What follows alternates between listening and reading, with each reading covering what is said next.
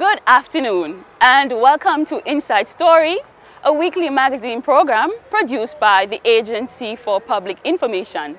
Inside Story highlights government's plans, projects and policies at work in your community.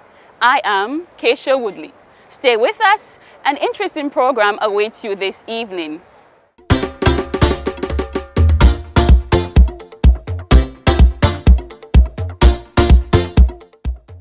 Hi, my name is Chantal Rouse. I'm a past student from the Bethel High School. I currently hold a 200, 400 and 800 meter senior girls record. On achieving these records, I was very confident about myself. I always have respect for myself and others, and I was always dedicated to the sport.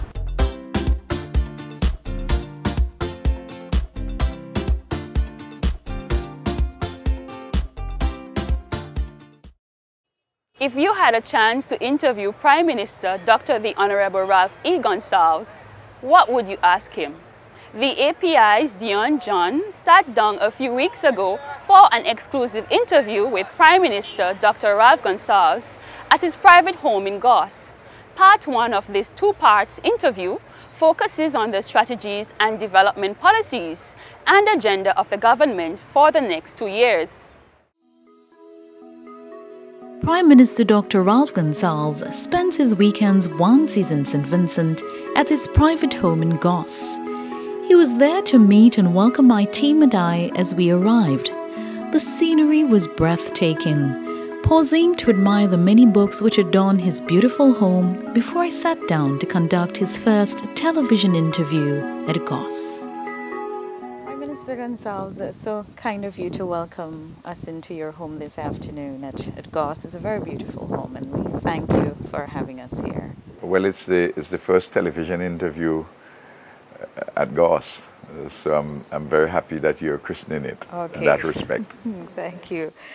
Prime Minister, to begin with, we want to discuss a bit about the economic strategy, your economic strategy going forward, given the global economic situation, which shows no sign of letting up soon. I think we have to begin, if we have to understand clearly the elaboration of our economic strategy, both the factual matrices in relation to our economy and also have as a backdrop and as a context a number of theoretical approaches which have been advanced by a number of noted Caribbean scholars as to how do we address the question of economic development in small island, and in this case small multi-island developing country. In 1952 or thereabouts, Sir Arthur Lewis, Nobel Prize winner, wrote a very interesting monograph called Economic Development with Unlimited Supplies of Labor. He had advanced the thesis a little earlier in a paper in the 1940s when he was professor of economics at Manchester University, which incidentally I subsequently attended in the same faculty in which Sir Arthur taught. And his idea was a very simple one, that these countries have unlimited supplies of labor. Labor, albeit which was not highly trained as yet. So he was advocating training, but at the same time, to bring the capital, which was scarce, match the capital with these unlimited supplies of labor, and have a set of tax concessions for capital, and to help to develop a manufacturing base while you are linking that manufacturing base in some way to the agricultural sector, but developing the agricultural sector too, with its linkages with tourism and also obviously for export. And there was the Puerto Rican model, which came along at the same time. It was called Operation Bootstrap, and Sir Arthur's model was caricatured as industrialization by invitation, but that was the journalistic snapshot. It was a much more profound thesis and very well worked out, which he subsequently developed in several books, which earned him subsequently the Nobel Prize in 1990, just before, in the 1980s.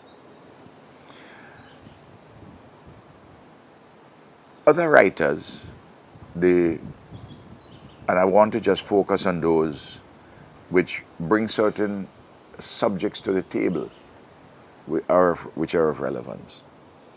Then there's William Demas, who did a series of very interesting lectures at McGill University many years ago. And they were subsequently put in a book.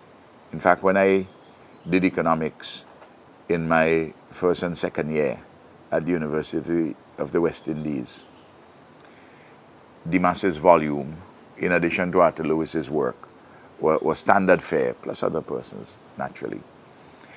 And he highlighted small size as both an important, both as a constraint, but also the possibilities attendant upon small size, and how that figures, how that features in economic development, and building within the framework of Sir Arthur, but putting the question of size as a critical constant. Clearly, if you have a population of 110,000 people, as we do have, and you want to sell goods and services, you just can't sell it for the 110,000 persons, because the competitiveness would be problematic. You have to have a wider market. So you have to sell your goods and services to people overseas, or you have to bring people here to sell your goods and services.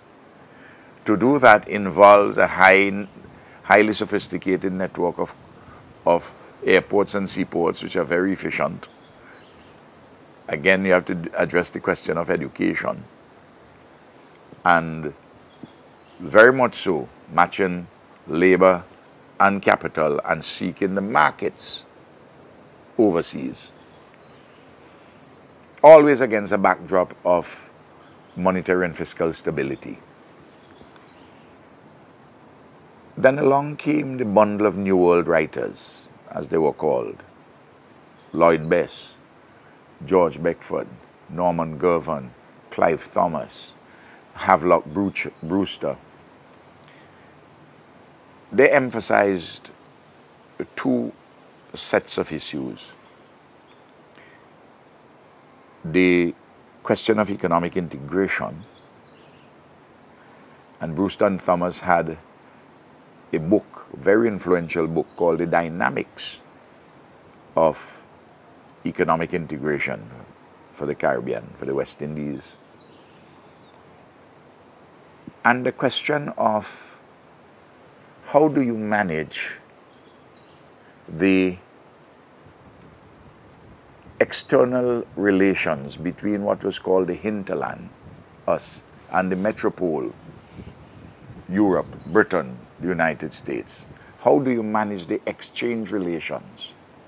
And the question as to whether or not the state should not play a more important role in economic development to assist in managing more efficaciously these exchange relations.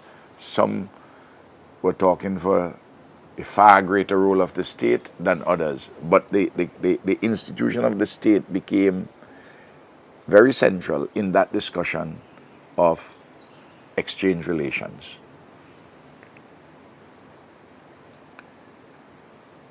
So obviously, in dealing with bauxite, in dealing with sugar, in dealing with bananas, should we not be getting more rather than just the primary export? In the case of bananas or in the case of bauxite, why shouldn't we go to the stage of aluminium? Why stay at bauxite or just alumina? In the case of sugar, why do we not look at more end uses of sugar for greater value added to alter the nature of the relations between the metropole and the hinterland? Case of bananas, why don't we control the transportation? The geese ships. Same thing with arrowroot. If we apply those ideas to our own context.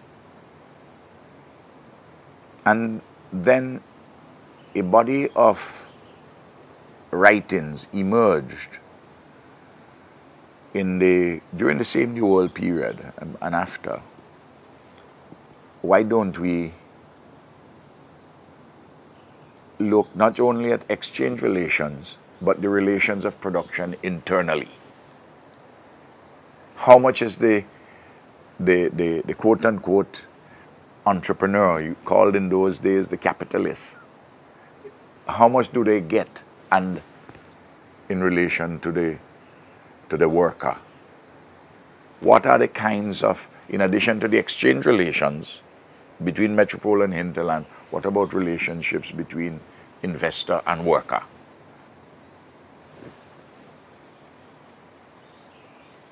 After Reagan and Thatcher became dominant, President Reagan in the US and Margaret Thatcher in the United States,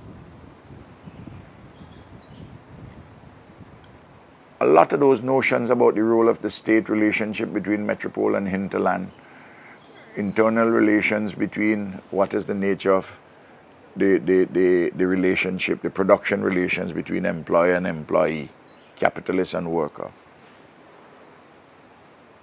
In Britain and the United States, they say, listen, what is important here is a complete system of free enterprise. Let us, and insofar as investment overseas, let it be open sesame. And that became part of what was called the Washington Consensus.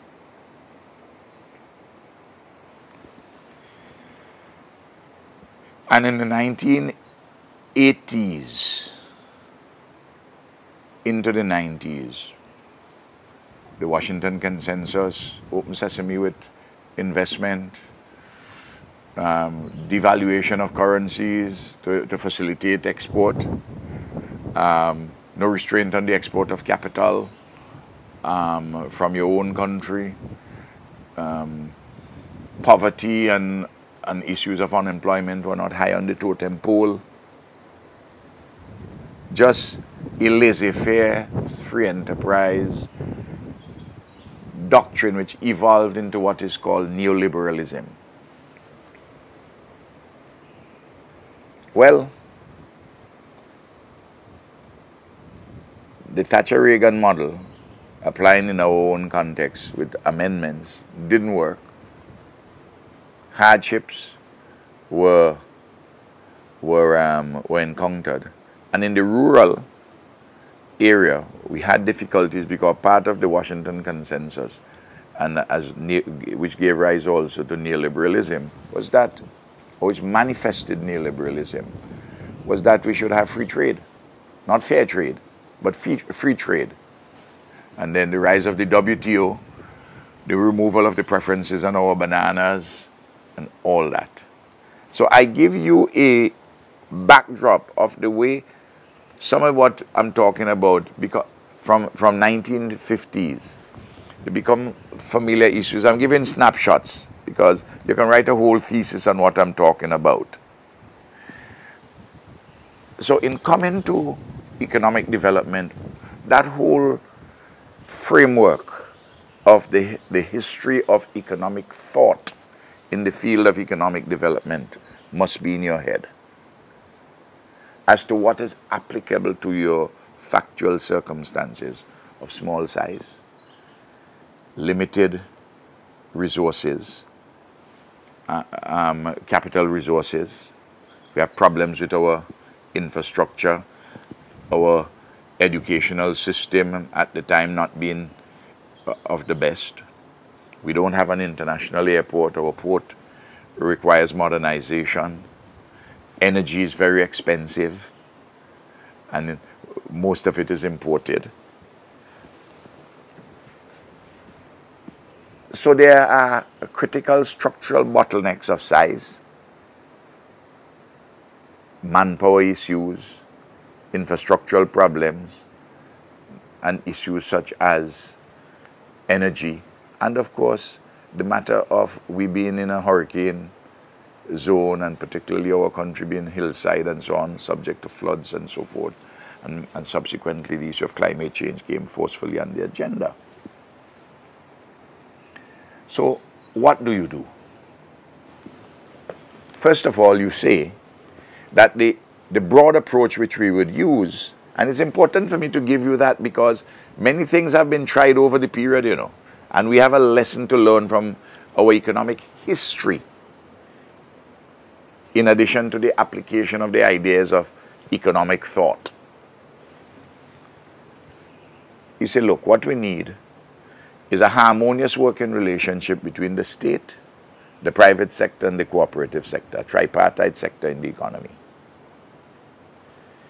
The state will play a facilitating role, but the state must not be opposed to necessary and desirable interventions in terms of ownership or even control of certain resources. But the private sector obviously is the one which controls most of the productive resources. But you have to provide regulation and facilitation through incentives and so on, and to work through the cooperative sector. Where the state would become involved, we import sugar alone, and we use the the cross-subsidization from sugar to help with to subsidize the fertilizer for the farmers. If we didn't import the sugar alone, should the input warehouse company, an individual supermarket owner, in all probability would have imported the sugar from Guyana. Because you can't have too many competitors coming in the importation of sugar. There'll be problems with the supply. Then the first point, therefore, is this tripartite economy, the framework. Secondly, the economy has to be modernized.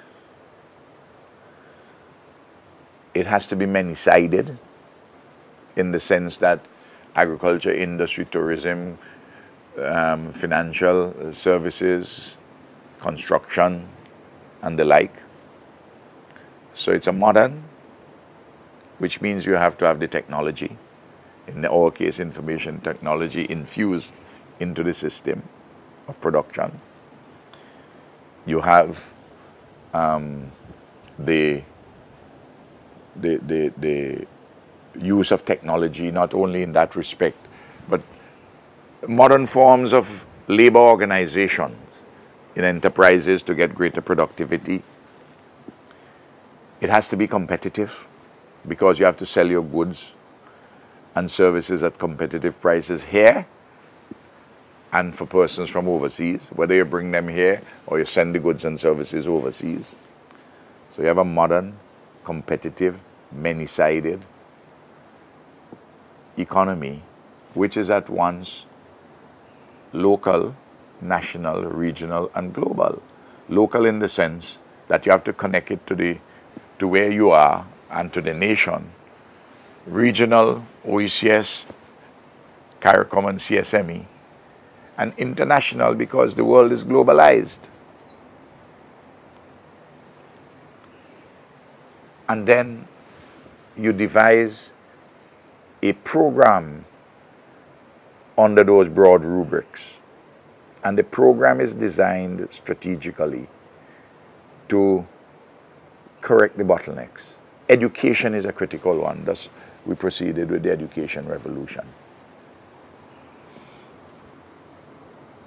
Renewable energy and energy efficiency, which is what we are doing.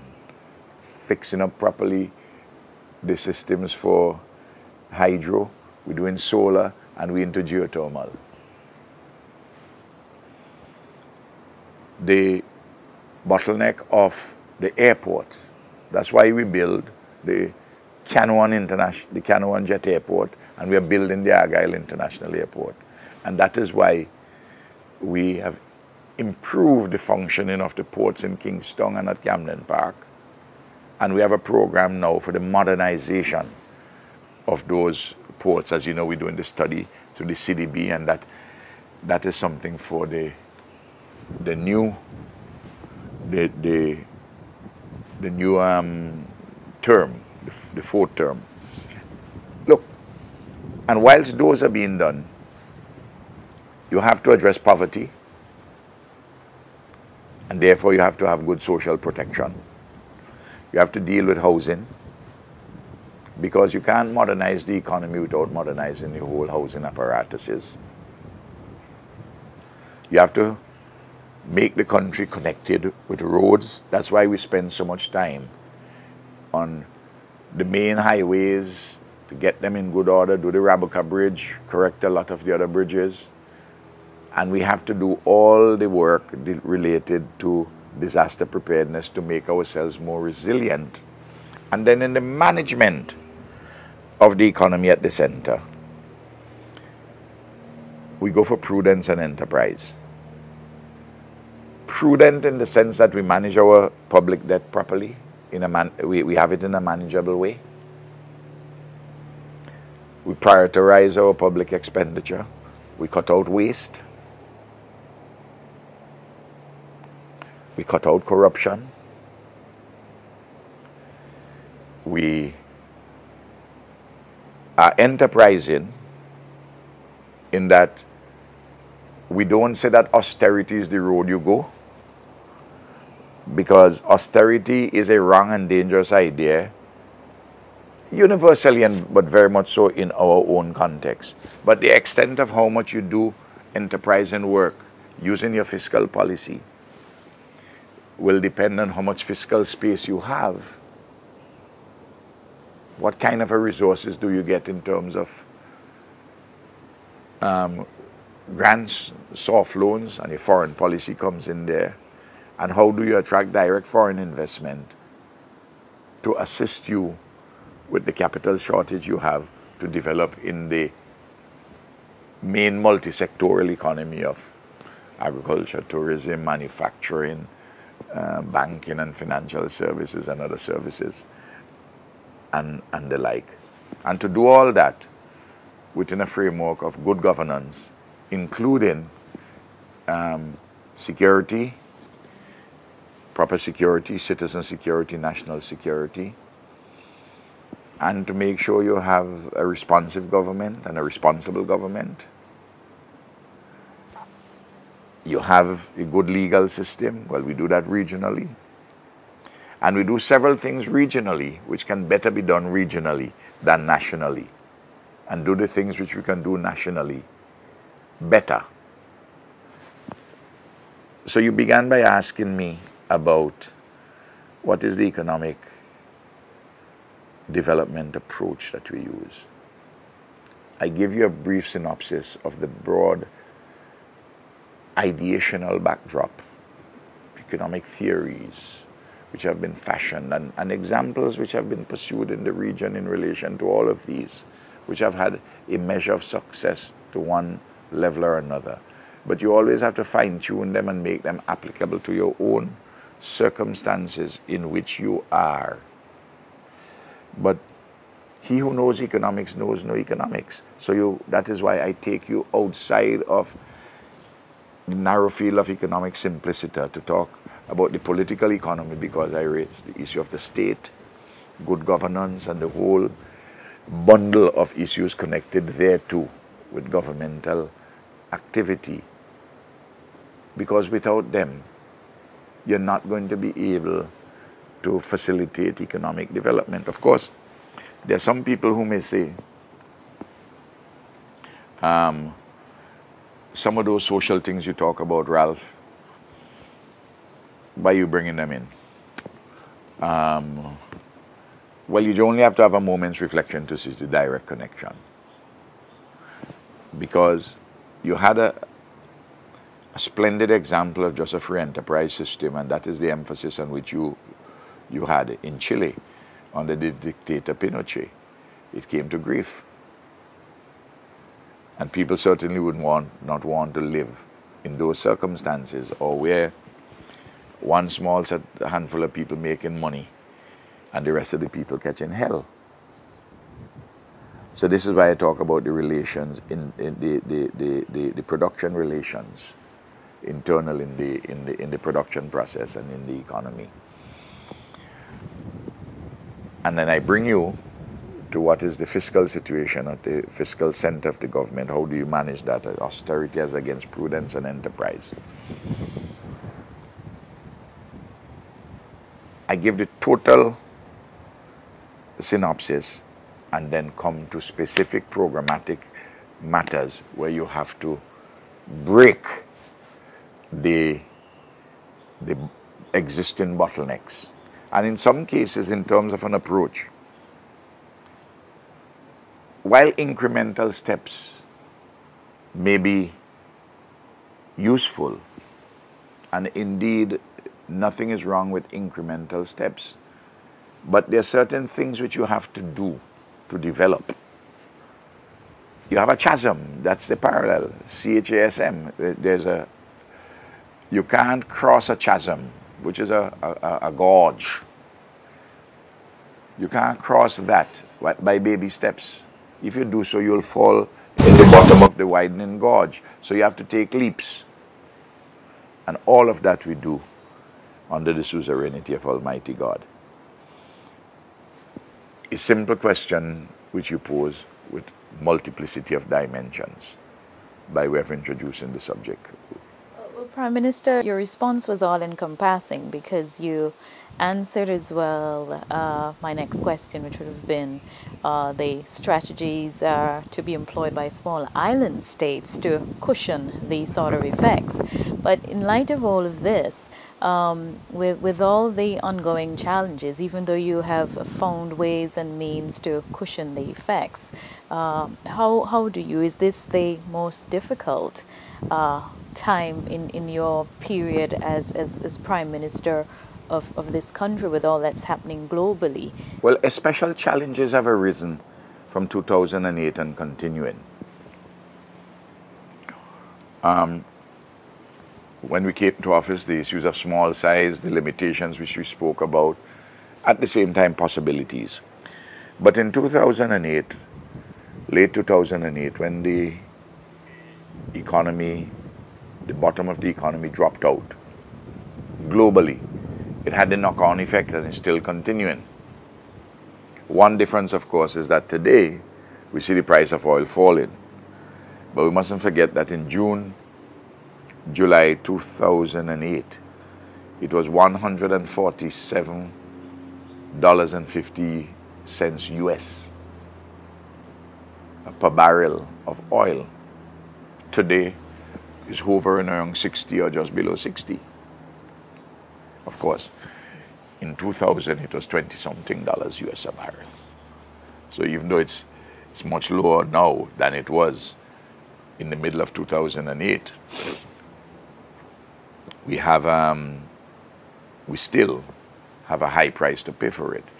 And then there are all the disasters, economic disasters, the natural disasters, which cause economic and social dislocation, bringing about disasters of an economic and social nature.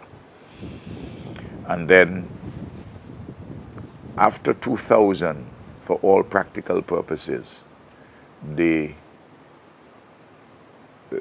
market conditions for bananas changed completely in Europe.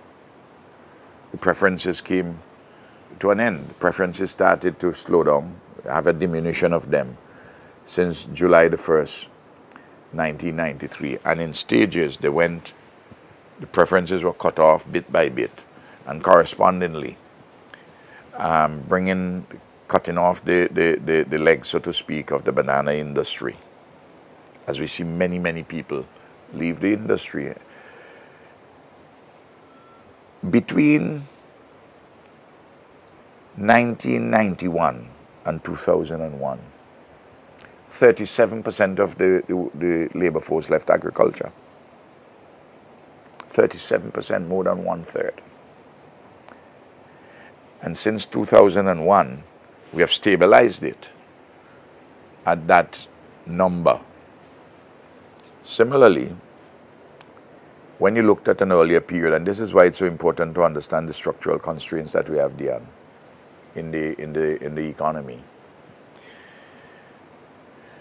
Between 1980 to 1990, 1990 to 1991, and 91 to 2001, 2001 to 2012. The unemployment situation remained basically the same, though in the period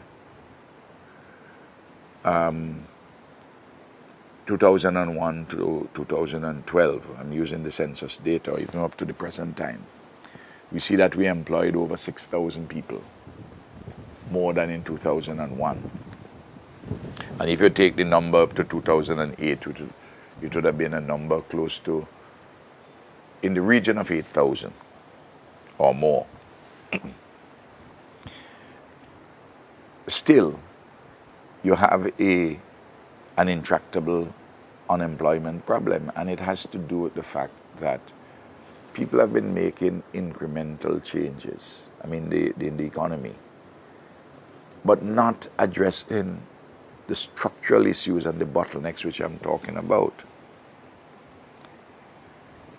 So even when we employed more people within the period 2001 and 2014, we have more than 6,000 people working. And you have the average insurable wage at the NIS moving by 88% over that period, which is a fantastic jump from the average being below 10,000 per person in the NIS per annum in terms of the wages and salaries, to almost $18,000 in the year 2013, 2014. So there are these improvements, but still you have a number of people, significant number of people who are unemployed. So the absorptive capacity of the economy is a serious question which has to be addressed, and can only be addressed properly if you break the bottlenecks which I'm talking about. And breaking those bottlenecks take some time. The education revolution, for instance, you're beginning to see effects of the education revolution. But investment in education is a longer term. Unfortunately, before I arrived, there was not the degree of investment in education. Before the ULP arrived to office, the investment in education was not very significant, or at least not to the extent as you see it. And what we see it is at the moment is revolutionary since 2001. Similarly, how are you going to bring more tourists to the country if you don't have an international airport? How are you going to enhance competitiveness if the price of energy hovers around 40 US cents per kilowatt hour per unit, when other places are having it. I'm not talking, and that's the same problem which applies to all our countries in the Caribbean. Barbados may be a little less than us because of the fact that their transmission costs are less than ours. They're a country who are just, they're 150 square miles, we're 133. But we are very mountainous and we are spread out. Barbados is very concentrated and they have 270,000 people.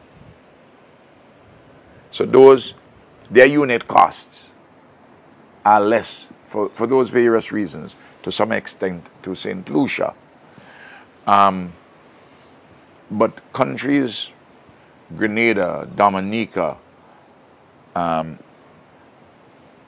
St. Vincent and the Grenadines, you can't have energy at 40 US cents a kilowatt hour or thereabouts. It may come down a little now that we see the price of fuel coming down. But you need a proper solution to that. And the solution lies in delivering the 20% of hydro, 20% of our electricity supplied by hydro more efficiently. By having solar, we are on the 13th parallel. The sun is out there. But the sun, of course, cannot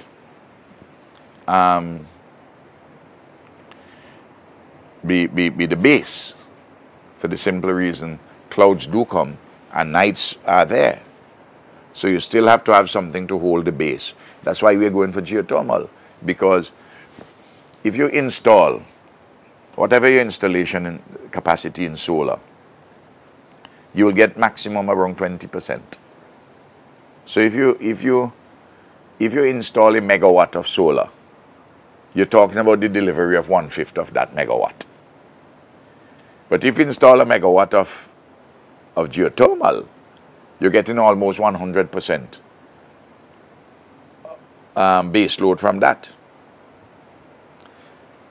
The foreign exchange to be saved, and we expect the price for geothermal to the consumer would be certainly 20% or thereabouts less, hopefully more, a larger number less, between 20% and 1/3,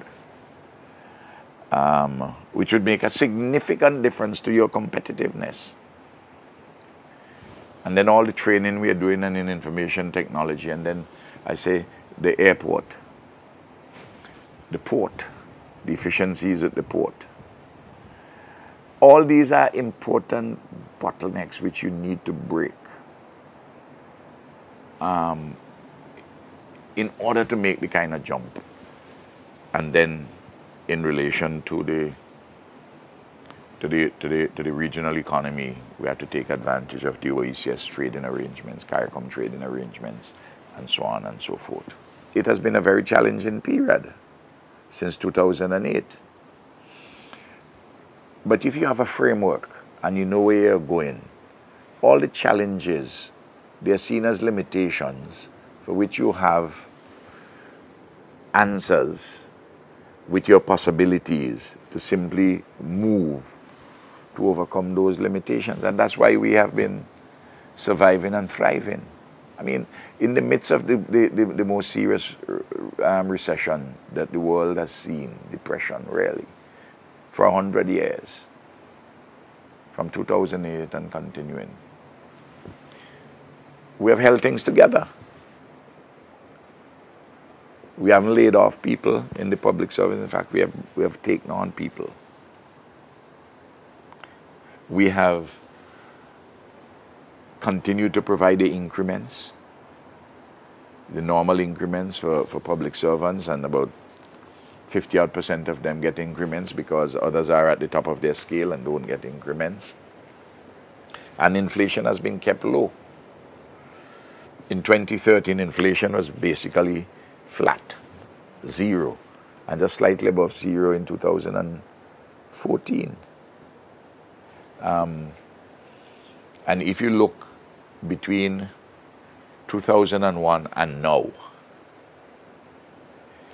in the public service, salaries have increased ranging between 55% and 106% through the various categories. I mean, it's a big story. And even in that period of time, we have had the disasters, the cumulative disasters which we have had between 2010 and now, 2014, among to 600 million Eastern Caribbean dollars damage and loss. The one in 2013 was over $330 million Eastern Caribbean.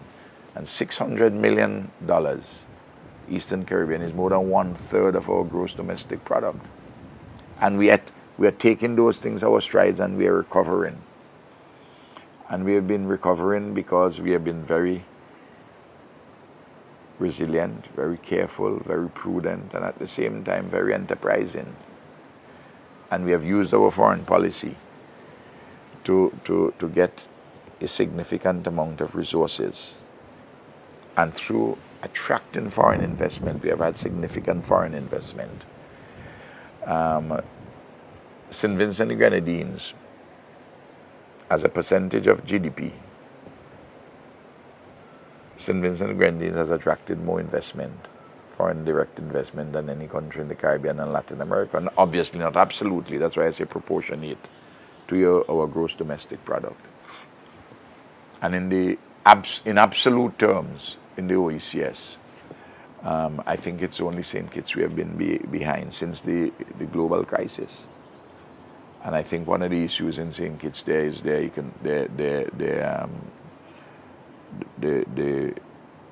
sale of economic citizenship. So we have been holding ourselves together and moving forward despite the real challenges, and we are not out of the woods. But if you have a framework, as I've been suggesting, you can move forward and you keep people informed. And people are more informed in St. Vincent and Grenadines today about what government is doing on economic and social issues than ever before. I'm not talking about because of the explosion of information technology and social media, because much of that is not as informed as they should be, and some of it is quite jaundiced politically, and therefore just involved in pulling down. Before we get into the development agenda, I just want to segue a bit and revert to the whole issue of geothermal. Reykjavik and Imera arrived on the 16th, concluded their visit yesterday, visited several areas. They will report back to the government, and the government in May will then say, where do we go from here? How did that visit go? The visit went quite well. They came and reported to cabinet. They were to come to me, but I had them present to the whole cabinet. We have an excellent geothermal source. The resource is good. And rather than doing small bore testing, you're going to do essentially a testing which could lead you to production. The business plan would be devised sometime by the end of March, beginning of April, the business model. And by the end of May, early June, we will give our responses to that. But the timetable is that by 2018, we should have 10 megawatts of geothermal power. We have 5 megawatts of hydro.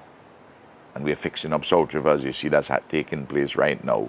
We're fixing up very much, refurbishing down at Richmond, and we have done work since the disaster at Cumberland, improving their efficiencies. We have in the country about 800 kilowatt installed capacity of solar, and more of that will expand.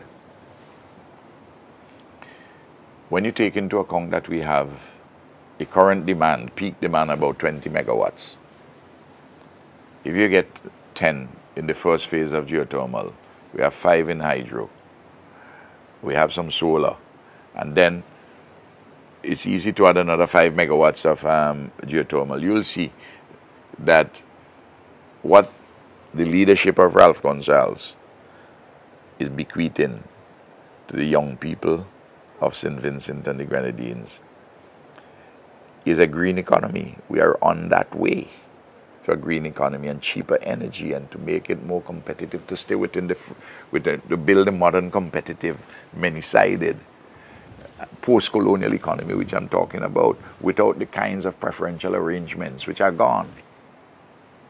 Because nobody is going to give us, there's no gift anymore. And in that context, the Petro-Carib agreement, where we're dealing with fuel for electricity, certainly at Lomans and also at Cane Hall, there would not be the same demand, the same need for that energy for electricity. Petro-Carib can then begin to supply to the distributors for the purposes of gasoline for trucks and cars and buses and so on and so forth. In part 2 of the interview, which will be aired in a subsequent program, Prime Minister Gonsalves will share some of his deepest thoughts and will give a sneak peek into who has been most influential in his life. You won't want to miss it. And on this note, we conclude our Inside Story program this evening. I leave you with a quote from former US President Theodore Roosevelt, an excerpt from the speech Citizenship in a Republic, or Man in the Arena, delivered at Sorbonne in Paris, France on April 23, 1910. And I quote, "It is not the critic who counts, not the man who points out how the strong man stumbles, or where the doer of deeds could have done them better. The credit belongs to the man who is actually in the arena, whose face is marred by dust and sweat and blood, who strives valiantly, who errs, who comes short again and again, because there is no effort without erring and shortcoming, but who does actually strive to do the deeds, who knows great enthusiasms, the great devotions, who spends himself in a worthy cause, who at the best knows in the end the triumph of high achievement, and who at the worst, if he fails, at least fails while daring greatly, so that his place shall never be with those cold and timid souls who neither know victory nor defeat." End of quote. Continue to dare greatly, be safe, and have a productive weekend. I am Keisha Woodley.